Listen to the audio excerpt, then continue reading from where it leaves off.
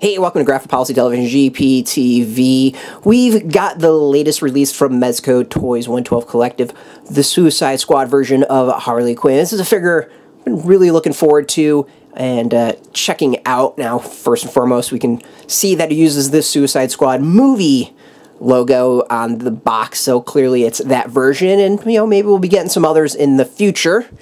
But I have to say, very excited to opening up the box and seeing what the figure is like. First thing that we see, we get a lot of extras on the back. We, of course, got some various heads, some hands, her infamous bat, a gun, and everything else you'd expect when it comes to Harley Quinn as far as, and 112 collective figures as far as stands and stuff like that. So let's open up, show off what's inside, and see what we've got.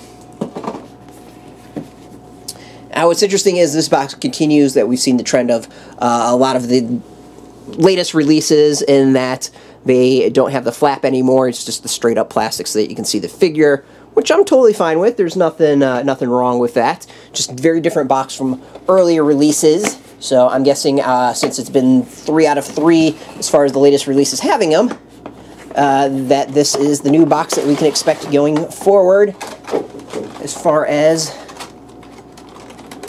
the releases. Alright, immediately we do have a little something underneath Harley's jacket, which we'll leave out and attempt to put that on her. But let's see what else we get as far as the figure and our general thoughts. The jacket's kind of cool because I don't... Oh, yeah, no, it's on the back figure. The fact that it's separate like that, though, I think it's kind of neat.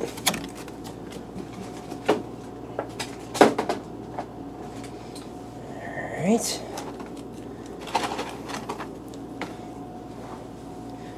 So Harley has got this little plastic on her for whatever reason. And let's see if she stands up. That's what I imagine. Oh, no, that was really, really easy. I was going to say, I'd imagine this is going to be a little bit difficult to stand up, but apparently not, as we've seen with other 112 figures. Really well balanced. And pretty solid when it comes to standing. And the reason I thought it would be a little bit difficult is because we can see with her, got a little high heels. Alright, so before we talk about the details of the figure, and generally what I think, let's actually do our usual test as far as how well it bends. The ankles are good. We get some good movement there, full movement overall. What's interesting is the top of the boot is separate, making it maybe a little bit easier to stand and move things around. I don't know what to think about that. It's interesting though. Knees, really solid movement. Hip, exactly what we'd expect. The waist, good movement. Shoulders, good movement. Elbow is just, this is a little weird. Is fine, and the wrist, and then I just popped it off. Is totally works. And then we get the movement of the head itself. So as far as movement of the figure and all that, everything is good. Like, it's got the what we would expect for 112 figures. So that's great. Alright, let's go with the detail, because the detail of this figure is a hell of a lot of detail. First, this is a different sculpt than we've seen. This is a different figure. Obviously not the male sculpt like all the other ones. So this is a whole new body. I don't think we've seen this body on anything else so far, which I think is interesting. The details on this is impressive. There is a lot here, and it's very subtle. First, we got the shoes. The shoes are, of course, filled with detail. The laces, how it kind of breaks down, I think is really interesting. You've kind of got the laces on there, of course, the pumps themselves. So the shoes itself are just filled with detail as far as the design and coloring. But the legs is where it gets interesting. Of course, we have the fishnets, but you can see underneath is lots of tattoos that you can see through the fishnet. which is something I don't think I've ever noticed in the film itself, but you can see here. Of course, she's kind of got her booty shorts, and then the belt that just hangs there. And then we can see the tattoo on the body. And I think it's just red underneath. No, they gave her a red bra. That's kind of it's a good detail. And then we've got tattoos in the back as well. Again, small details, but important details. And then there's even straps for the bra on the back. As far as the arms, we've got the spikes around the wrist. And it says yes on one side and sir on the other. And of course, the sparkly gloves, which look fantastic. And then, of course, the shirt is exactly what I expect. She's got the neck piece that says put in. And I think the likeness is really good. It's got a good kind of design and generally looks like Margot Robbie, which is what you'd expect. So the details on the figure is really impressive. It's subtle, and there's a lot to it. Like, this is one that there is tattoos all over the place, which makes the figure stand out. Can't think of another figure that we've seen that sort of work on the body itself. So that's something that's cool. You know, the fact that there is down to the bra straps on the back of the shirt that you can see through. You know, it's gonna sound pervy that this is a thing to notice, but it's a detail of the figure that makes it work. You know, it's not just a coloring underneath or something that they forgot that it's not even there. It makes it a bit more realistic, which is good. Of course, we've also got the tattoos on the legs and the back and the front, which I think are also really important. That's just something with the design of the character I think is important. And of course, we got tattoos on the wrist too, which are all things that I don't think I would necessarily notice in the movie. So it being on the figure, I think, is impressive. Now let's see how difficult or easy it is to get the jacket on.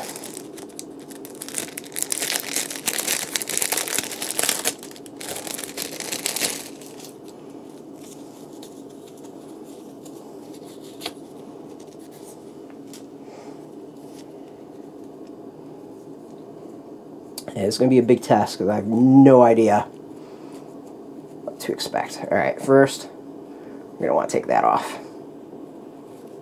First lesson.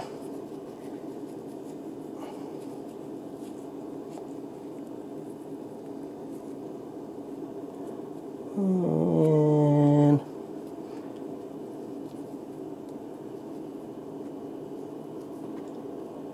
alright, so the jacket I'm actually having issues with. Of the way, at least the one is done.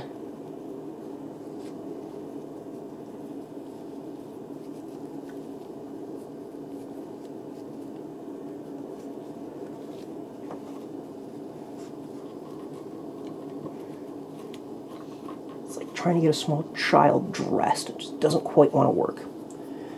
It doesn't want to work with you.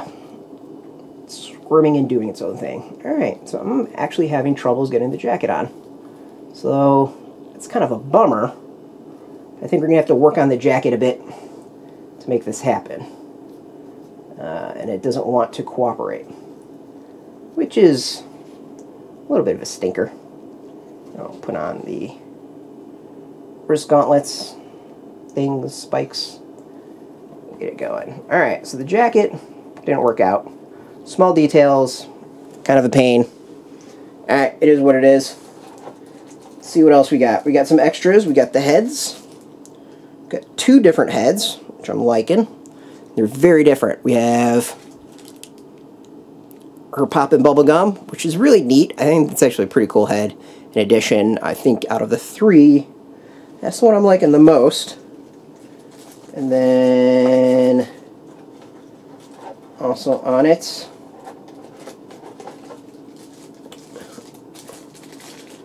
we've got this one. And I've noticed it on this, and it's also present on the one that's normally on the figure, is the hair detail. And kind of like that piece that's just there. And on both sides. And we got earrings. So I'm actually really impressed with the amount of detail of the figure. that is solid work. And then let's go with, this hopefully should be easier to put on. We got a gun holster.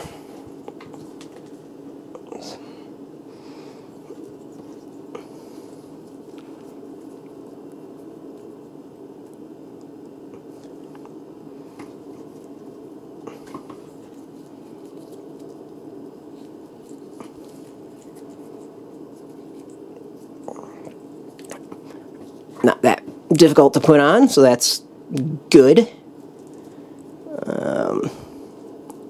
It fits on pretty well. And then finally, we have some accessories. We've got her pistol, which I imagine is going to fit perfectly in here.